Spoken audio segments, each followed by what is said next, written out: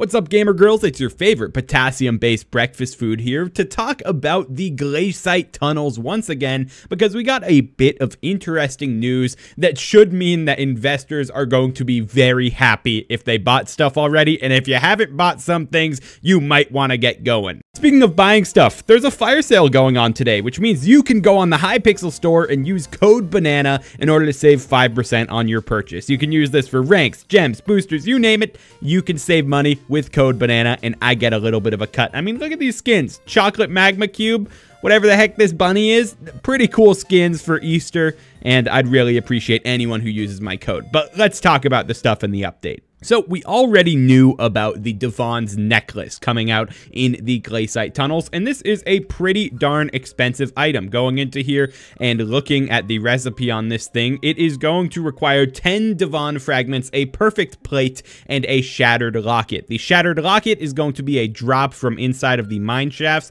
but the perfect plate and the Divan fragment, you have some level of investing that you could have done right now, because a perfect plate, you do need to use an umber, tungsten, and mithril plate.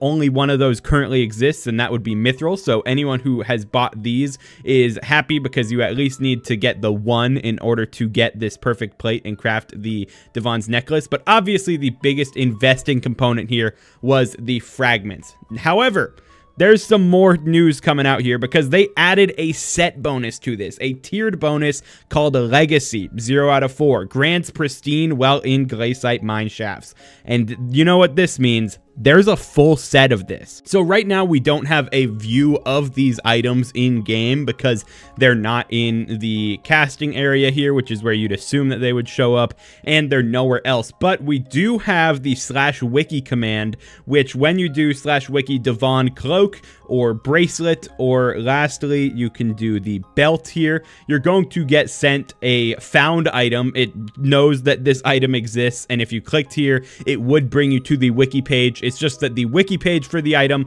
also doesn't exist right now. And to be fair here, you can't just wiki like random stuff and have it still come up, like wiki 15H YouTube rank. You can see invalid item ID provided. So having the cloak and the bracelet and the belt all in there does for sure mean they're coming out, if you weren't already convinced by the fact that there's an equipment piece with a set bonus. And the fact that there is more equipment to this is huge for a bunch of reasons. This shattered locket, for one, is not super common, and it is only from the highest tier of the frozen corpses, the blue guys that you're able to find in the mine shaft, and those guys can only be opened up by using one of these, a skeleton key, which, if you look at the recipe here, requires another perfect plate and a bejeweled handle. The bejeweled handle is not going to be a huge cost here, but the perfect plate is going to add up. These perfect plates are probably going to be pretty expensive. You are able to drop every single plate that you would need to craft a perfect plate from frozen corpses, but the thing about this is you need a key to open up most of these frozen corpses, especially the ones that have that rare chance of giving you the plate. It's less that you're finding a plate, more as you're replenishing the one that you just spent because you crafted a key with it. So you are going to need some kind of stockpile of mithril plates. You're going to need a stockpile of these you're going to need to start stockpiling the new plates when they come out, the tungsten and the umber, because you may see a need to run a lot of frozen corpses if they actually tie the drops all to the frozen corpse. If you have to get the shattered locket thing for the other equipment from corpses as well, it's going to be a lot of skeleton keys that you need to make, which is going to add up the amount of plates you need. So definitely getting on those now, but they could also tie these drops to other sources. I think that there's generally enough areas in the glaciite tunnels here where you could have all of the equipment from separate spots. So you could have the one from corpses, which could be the locket, but then you could have a very rare chance of finding a piece in the fossil excavator, which would suck to find for people. It would be really rough, but it's definitely an option they could do. There's also a seeming like buff to fishing that they're doing in here with one of these pets. I forget which one it is. It is the penguin here, you can see it has a fishing speed reduction and it has a fishing speed boost whenever you're inside here. So it's basically replacing ammonite whenever you're in here, and it's promoting you fishing in the tunnels, which could mean that, hey, you could throw the cloak piece in the pond and it's just a rare drop that you have to fish up. And then lastly, you could have from like the bestiary mobs that are in the mine shaft, you could have those guys drop one of the pieces, or you could have it be just a high tier craft from a lot of the new materials, because there's 3 new collections here without an insane amount of crafts tied to any of them other than just the plates and the keys and stuff like that. So there definitely is room for these drops to be in places separate from frozen corpses. Either way, that means you for sure are going to need more Divan fragments, and most likely you will need at least 3 more perfect plates than the standard 1 that you were expecting to desperately need. And then beyond that, you're also going to need gemstone chambers. Because yeah, the Pendant of Divan, the only one that we currently have in the game, does require gemstone chambers in order to unlock its 2 slots, meaning that you're going to need 8 new gemstone chambers if you're trying to max out your mining fortune and have the best equipment possible, which is going to be pretty damn expensive and should benefit some of the people who were saving these up beforehand.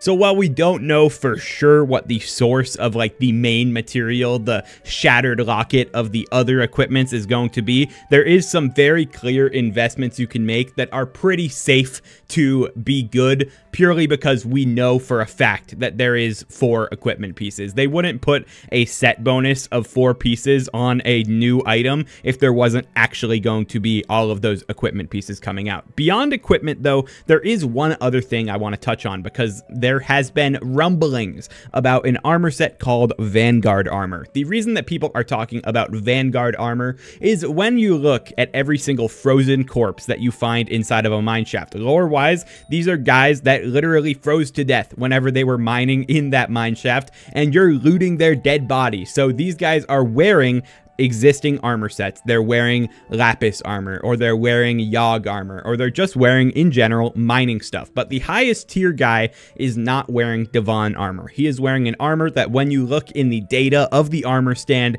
is called Vanguard armor. This could just be aesthetic. It looks kind of like a blue Divan set, so it could just be a super frozen over set. It could just be them noting something in the tags there and just having an ID so that they can store the armor somewhere, because you figure that they have to at least have the colors set somewhere. They have to have a bunch of stuff, so why not just save it as Vanguard armor? Or there is a new armor set. I have a lot of doubts about there being a new armor set, purely because Divan is built up as this very mythical being and just a leader when it comes to the mining area. Every single reference we've seen to Divan is basically just talking about him being the god of mining, him being the absolute GOAT. So keeping that set being the best, at least for general mining, just feels like it would make the most sense. Maybe Vanguard armor is going to be not tied to mining at all. Maybe it's only going to be better in mine shafts and based on cold or something.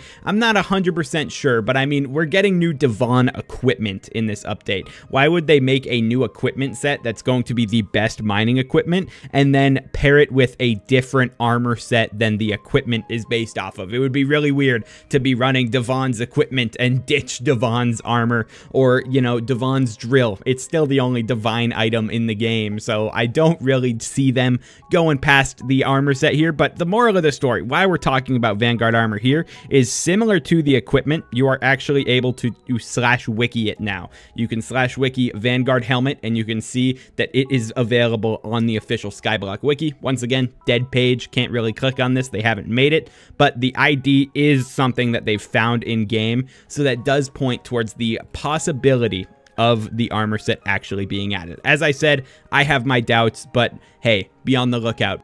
So yeah, maybe new armor, but for sure new equipment. You're going to need some gemstone chambers, you're going to need Divan fragments, and you're probably going to want to start getting some mithril plates in order to get the perfect plates for all of the important crafts that are along this update. Some good investment opportunities for people if people have not realized that there is 4 pieces of this equipment set that are releasing.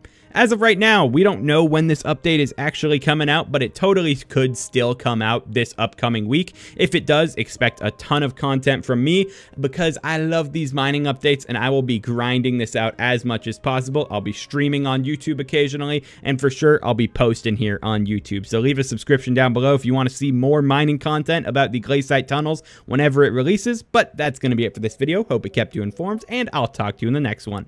Peace out.